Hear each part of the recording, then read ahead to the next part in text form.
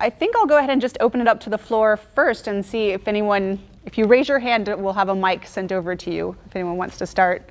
Otherwise, I have a couple of questions. I will break the ice. Oh, you see someone? Oh, okay. Run, run.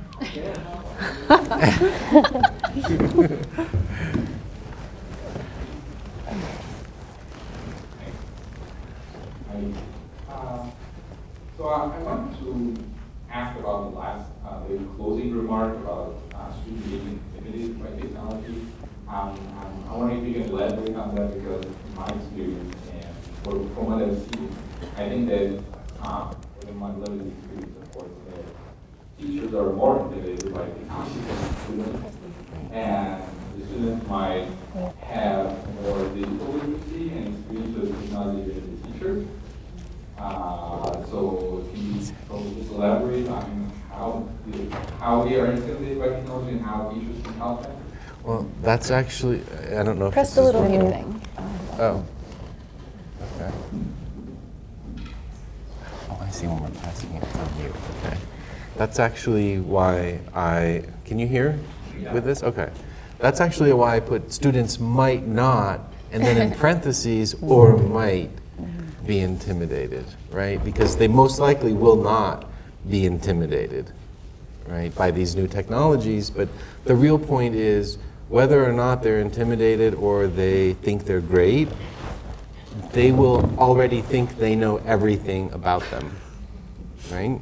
And we know that no single person knows everything about all of the new tools and spaces. That's really why I wanted to mention it.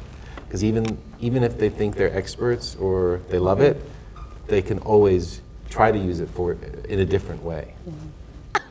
I will say from studying children, like there's this idea that kids are digital natives, but if you actually look at the research, Esker Hargitay of Northwestern has this great article, Digital Natives, but the T is in parentheses. So it's really more like digital naives, right? If you look at who participates on the web in the ways that we like to celebrate, right? Who's really being productive about things, who's taking advantage, who really knows how to sort through and evaluate the reliability or make sense of advertisements and the information you're giving away, very, very few people do. So I'm just very careful of that idea that kids or adults or our students actually are sophisticated about the ways that they might use digital sources and tools. That's why I decided to focus on whether or not they're intimidated by them. Yes. Because they're usually not as intimidated as I would be. Oh, thank you. Yeah, first of all, thanks for the presentation. My question is for Dr. Lola. You mentioned in your presentation that you use Camtasia as a research tool. I was wondering how you use that. Is it on? Can you hear me? And what it is? Camtasia is a screen. I mean, it can capture the computer screen. So basically, it records everything that the person is doing in the computer.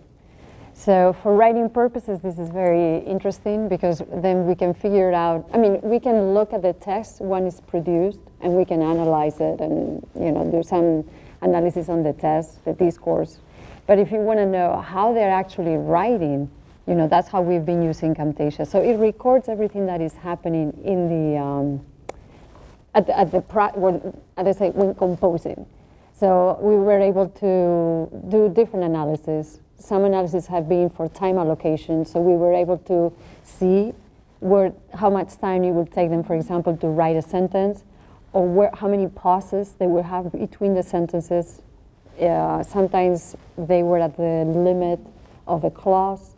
So we had a sense of what was going on while they were composing. Or sometimes they were just you could see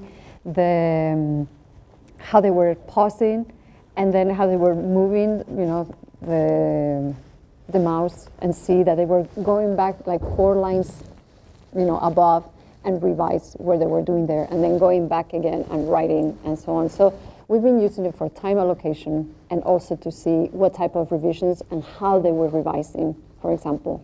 So, I mean, we had a sense that sometimes when they, when they are writing, they have an idea in mind, and then they pause, go back, and change it, or they continue. So we know that writing is not a linear process, but I mean, if you see how the students are composing, do you realize how difficult and complex it is for them to write?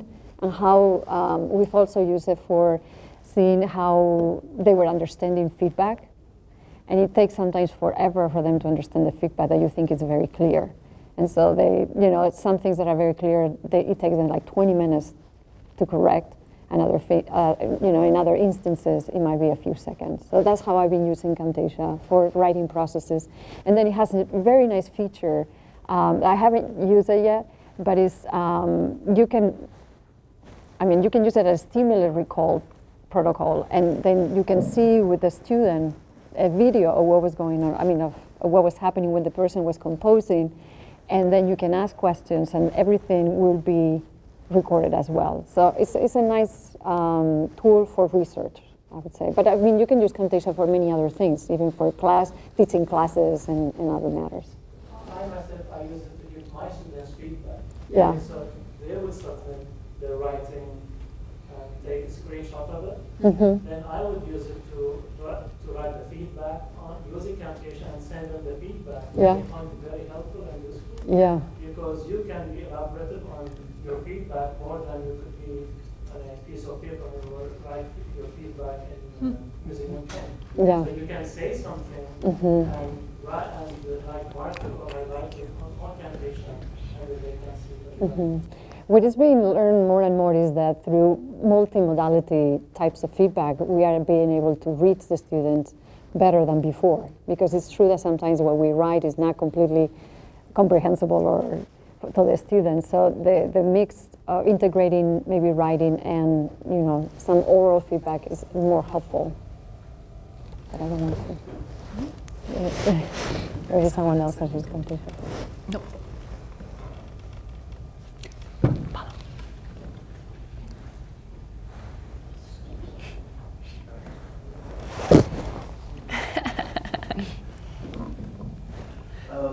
Thank you. This goes back to kind of the first question to the panel, and it's mostly for Oya, but for everybody, I guess. So sometimes we kind of just scoot past the issue of learner training, and Phil Hubbard has written a lot about this and how important it is. So how much of an issue is learner training in the types of things that you're exploring with all these cool tools that let you do it? Well, I think that, I think it goes back to the first question that we have this idea that the students are very familiarized with, social tools. And so what happens is when you use them for educational purposes, they are lost. I mean, if you place them in front of a computer and you say, well, write in this blog, doesn't just go really fast, but they don't have an understanding of why they're doing it. And so I think that's what I was mentioning before, this idea of the task-based approach in a way. Because if you kind of sequence all the phases and you give them time to play, sometimes with the tools, and then not evaluate everything that they're doing, because I think the first time they were, when they were using the wiki, it's a new software that they have to be familiarized with. At the beginning we were not evaluating any of that. I mean, we're just letting them play with it, which I think is something that David was saying. We have a fear of playing with things and playing with our students, and sometimes those moments are more educational than anything else. So, yeah, that's what we were doing. I mean, it was first the wikis. I think that the digital story, the iMovie, was the hardest thing to handle. The first time that we did it, we saw some of the problems that they had. So, by the second time that we tried it on, we started from the beginning of the semester working towards the digital story. So it was very slowly done. And even though there were some people that they already told us that they were not technology people. I mean, they were all able to manage to the digital story. I mean, there were others that were more creative, but obviously everybody felt that at the end they have all accomplished that. But I think that playing and game, like we have a tendency not to do with language, and that's something that we lose when we were kids. I think that's something that we have to incorporate. Did I answer your question? Did you say something? Okay. So another response? No? Okay. So this is a question for Dr. Fields regarding cheating. Yeah. It seemed to me that there was some distinction. Well, I'm curious about the distinctions, I suppose, that you draw between cheating and strategizing, because it seemed to me that a lot of the, well, maybe not a lot, but at least some of the examples I thought of as being good learning strategies that I would present if I were teaching something like that, like, oh, here's a good learning strategy. Or is that just really synonymous with cheating in the literature? I don't know. But it seems like there's a stigma to cheating that isn't with strategies. Thank you. And is that important at all or not? Yeah, well, I think that was my point, was that, so there's not a lot of literature on cheating. It's, you know, but some game designers will write about that and even intentionally design their games to support certain kinds of cheating. And then, of course, you have to be aware of all the ways that people will try to break your game in ways that maybe you don't want. So some cheats are definitely strategizing. I've had some people say, well, that's just like meta learning, right? You're just sort of thinking about the overarching, okay? And some people, I had a question not long ago, I was like, well, why are you calling it cheating? Like, well, I call it cheating because that's the word the kids use in their play cultures, right, in gaming. So getting a tip or having someone say, when you get to this level, you go walk to this guy, you ask this person a question, you go hide behind that thing, and then you go get this, and you do this, and you do it in order, right? Well, that's known as a cheat because you didn't figure it out all by yourself or something like that. And so I think, you know, in a lot of education, we tend to, and our assessments tend to value just individual achievement. And there's this idea that I think we need to disrupt, that you have to do it all by yourself, and that's the real honest, you know, you write that essay all 100% by yourself. Well, I promise you that's not the way I do it as an academic, right? I write parts, I get friends to co-author with me, or I trade papers with them, and they tell me everything that's not working, and then I fix it, and then they'll tell me what literature to look at. In fact, reviewers would tell you what literature to look at. You know, it's a very collaborative process, and we often don't illuminate that for kids. And so, you know, you can call it whatever you want. I call it cheating because it usually disrupts people's ideas of like, oh my gosh, she's telling us to cheat, right? So there's a bit of that strategy. And then also because, you know, a large majority of kids are fairly familiar with video games, and the ones who play somewhat substantially are familiar with the idea that there might be a cheat for the game or a special little hidden Easter egg or something like that. So I hope that did I get your question? Halfway? Yeah. I guess the question came about in my mind mostly when you're talking about your grad seminars and talking about, I mean, I understand the provocative nature of using the word cheating. That has a certain power in and of itself. But I mean, I think as grad students, we all, I don't know if I would call it cheating. No, I don't always, right? But it does help me think about the design of my courses. And so sometimes, you know, I guess in my learning theory class, I haven't used the idea of cheating with them quite yet, but I am encouraging them to value the process over just a final product by the way that I grade. I, you know, have other things that help with that kind of strategizing that, you know, very intentionally go ask your friends for help or go find another student who's been here a year longer than you and find out from them what their strategies were, you know, that's just smart. And so, yeah. So this is actually related. And something when I hear you talking about cheating, and then I think about language learning and teaching, and then the elephant in the room, I think is online translation and translators and technologies that are making it easier and easier for us to develop what seems to be fluent complexity in our language use, yet we are mediated and supported by these tools constantly.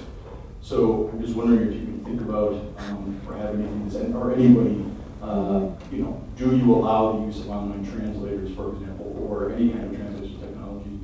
Is that kind of a new literacy? Think about that. Many people just sort of, I think, ignore. I don't teach foreign languages, so online translators pretty much never come up in my teaching that I'm aware of, unless it's someone finding another website and then I use them.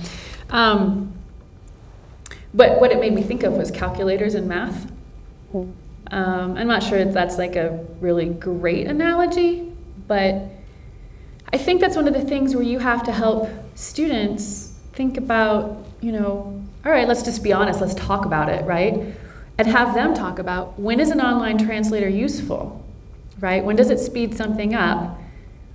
What kinds of knowledge do you need when you might not be able to use an online translator, right? What kind of mistakes do they make? When is that funny? You know, like with calculators in math education, right, that's a big deal, and a lot of people would say, well, arithmetic and multiplication tables aren't real math, right? But I think you do get into major problems when people don't actually have enough number understanding to understand why you would carry the one. That's a particular invention that we've made. It speeds up some things, but if they don't understand ones and tens places, then you have problems, like in college and, you know, just everyday life. And so there's this, what do you need to understand? You know, and I think it's really getting learners to think about that themselves, and why not have them, my idea is just to have them debate it. Since it's an obvious tool, it's there, and then you might even think about it, how will your professor know whether you've used this or not, right? Have them think, and then that they have to analyze, you know, the output, because I mean, I guarantee I use it on enough web pages that I know the online translators make a heck of a lot of very interesting mistakes that I obviously have to, you know, I'm like, no, I don't think that's what they meant. So, yeah. Well, on the first day of class, I usually show them how to use the library's website to find articles or books. And then the example I use is an article I wrote on the use of web-based machine translation for language learning, in which it says, you know, it kind of gives examples of all of the problems. It gives some strategies for teachers who want to discuss it with their students at the beginning of the semester. And I just encourage them to use it, but to put the reference there, you know, like the date and time when they used it for their composition, and they're responsible for all of the errors. So of course, they know that there will be errors. They have to do a lot of work to figure out what they will be in the first place and how to fix them. So that's a different kind of work that someone is doing who's not using the translator, but if they're doing something, then, oops. I thought of one more thing. I was just going to say, too, what you were talking about was the cheating being a reappropriation by gamers, by this generation of a term, or the resignification of it. It's very nuanced. It's very specific. And it could actually change what we think of. Like we seem to be looking at it as collaborative advantage, and not in malicious terms, which would exclude it from being used in negative and dishonest ways, right? Yeah, well, if you, so in Rules of Play by Zimmerman and Salen, which is really for game designers, or students learning to become game designers, they have an outline of cheats, and we borrow that and try to apply it to Yville. And some of them are Easter eggs, right? Little hidden treasures that the designers actually build and they want you to find. And then some of them are like, you know, type in a code or get a walkthrough. And then there's the things that ruin it for other players, like really like digging into the code of the game, right? Or playing a game, especially in a multiplayer game, playing in a way that really disrupts the social dynamics. And so then that becomes problematic, and you know, I've seen kids do it all. But it's interesting, when you're playing a game, if you use too many cheats, the game becomes very boring, right? Because, I don't know, part of the fun of the game is the challenge. Learning, this is one of the ideas of people like Jim G who study video games. Video games, if they're good, design well for learning. So it's that learning in itself is the fun part. It's what gives you a buzz. So, which is really funny to think about. And so it's thinking about when do you use cheats, you know, how are you going to use them selectively and those sorts of things. Partly, I'm not sure this exactly. So yes, players are aware of that, and I think you can read more about that from some people who have studied cheating even more than I have. And then going back to John's question, one of the things about the online translator that made me think about it is, you know, like this summer I taught 3 summer camps for kids where they spent 30 hours learning how to computer program.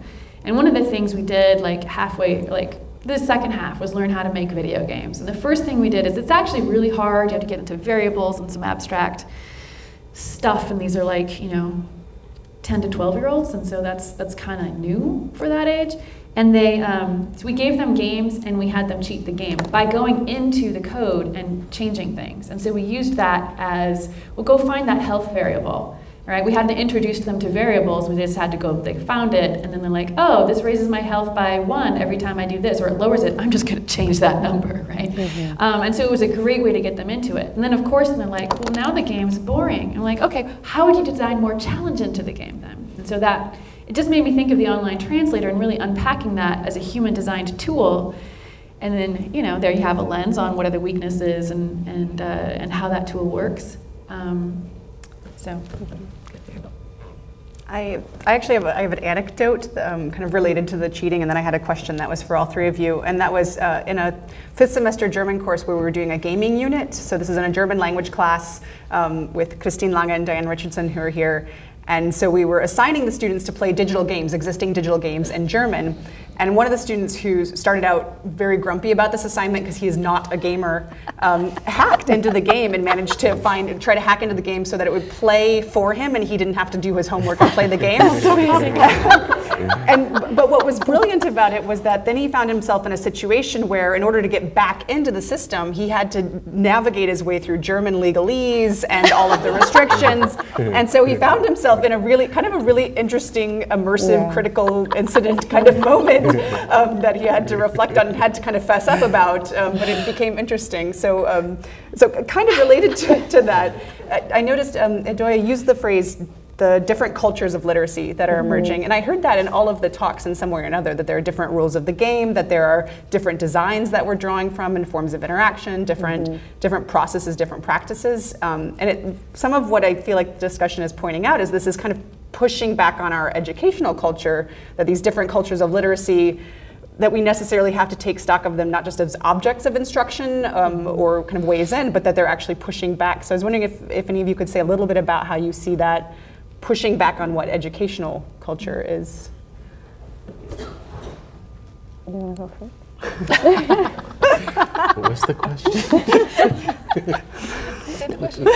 In what ways are these different cultures of literacy forcing us to reconsider what the assumptions we make about educational culture, about what we do in the classroom, how we assess what we count as cheating? The hard part about all of this is how far can I go in my department?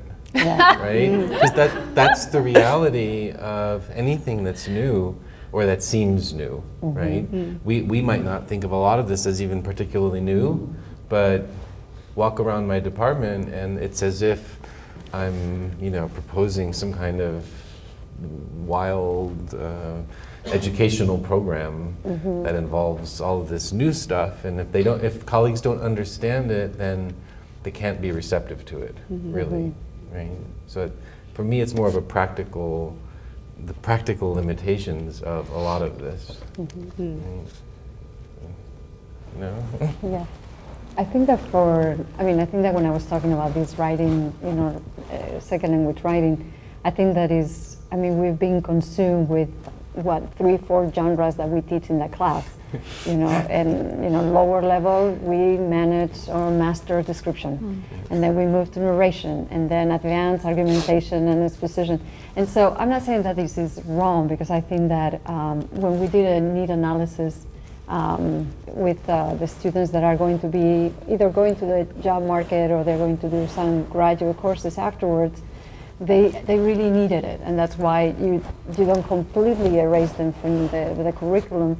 But there are also other acts of writing that they can be, as efficient as what we've been using in the past, in which they are more engaged And I think that the issue, I mean, they don't like to write in their first language. They don't. I mean, you ask them and they don't like to write it. And when you ask them, are you a good writer? Most of the times they said, either, yes, well, I'm a perfect writer, and then you read what they've written in English and you're like, oh. So there's like this either denial or lack of reality. I don't know what it is. And then we're pushing them to write in a second language, which is even harder. You know, they don't have the vocabulary, the structures, the syntactical structures are different. So I think that being able to use, you know, like the digital story, it gives them a sense of, I mean, we're still using narration because we were, but we were using a sense of orality, which is part of our world nowadays. I mean, we go from writing to speaking to mixing languages. I mean, it's like, this is really changing. So I think that it's true that we need to change that in our curriculum. But I know, I agree with you in the sense that sometimes when you talk to colleagues, they don't really want to be part of that. But I think it's going to change us, whether we want it or not. It was the same as the use of computers. How many of us had colleagues that refused to use a computer? And now we are all using computers. So I think it's a process, but I think that it's true that we have to talk about it and move it to educational areas, probably. Yeah. I don't know if I answered. I think I just reiterated the same thing. Oh, yeah. How many do we have? So many ideas exploded into my head that I'm not sure I'm going to unpack any one of them very well. The first thing that came to mind, and it partly relates to Ilola's, you know, using digital stories and the idea that they went deeper into certain areas, you know, because of the audience and what they were preparing, and I would say the personal relevance of what they were saying, because they were also probably telling a story that was interesting or maybe important to them. So one of the things that I study, and really the undergirding thing that drives me in my research, is trying to help people make connections across spaces. You know, because we have such divisions between home, family, friends, hobbies, and you can think of all of the different literacies or discourses that are a part of those, and say institutional settings like school. And then, of course, you can even talk about all the different genres of writing and science and in language arts and in literature courses and those sorts of things. One of the things that I found really successful, I followed a couple of 6th grade kids throughout their lives for 200 hours for a year. This was my dissertation. And one of the things I loved was their language arts class, which was all English, so you know it's not second language learning. But the kids, throughout writing that whole year, were encouraged to find the writer in them and to apply it to whatever genre of thing they were doing. And what this did is it gave them permission and encouragement to take their personality and figure out how to put their personality in everything from a narrative to a poem to an argumentative essay. I even watched kids write an argumentative science piece on why leaves are smaller where it's hotter and those sorts of things, and they inserted a sense of humor into it. So they grabbed onto this identity of being a writer, even as they were applying it across different genres. And then the Lawrence's comment about departments, I think it's, you know, a lot of departments, we decide this is what counts as the real thing. Like, this means you've learned something, right? And it's so funny, I work a lot with computer science, and computer scientists have like, it's good if it's abstract, it's top down, it's well planned, whatever. And then they want to broaden participation in computer science. I was like, well, you can't broaden participation without changing what you do. And so a lot of the stuff that I do is like, well, we're going to start with light up close and programming lights to blink, and it's very ground up, but they're learning difficult programming as they do it, only it doesn't look the way you think it ought to look. And so it's valuing different kind of epistemologies of top down, ground up. It strikes me that as you get into different literacies, that's one of those things, the authentic audience, right? And I think one thing is like helping students realize, okay, you can reach one audience with this, right? You want to work in the echelons of power, you have to be able to talk in this super academic-y, whatever that is for this particular discipline way. And yet, we also think it's important for you to translate it to this other way. I know as an academic, I've had to grow a lot in my ability, which is pretty poor, to speak to like broad audiences or to write a single paragraph about my thing that the newspaper can pick up and those sorts of things. It's a different kind of writing that I would benefit from learning. Well, thank you. At this point, it is 12, which means that it's lunchtime. So we're going to break until 1:30, and then we'll reconvene here for a discussion of the state of the field, and then for our keynote speech by Richard Kern. Please join me in thanking our speakers one more time for this interesting and exciting, wonderful roundtable discussion. Thank you.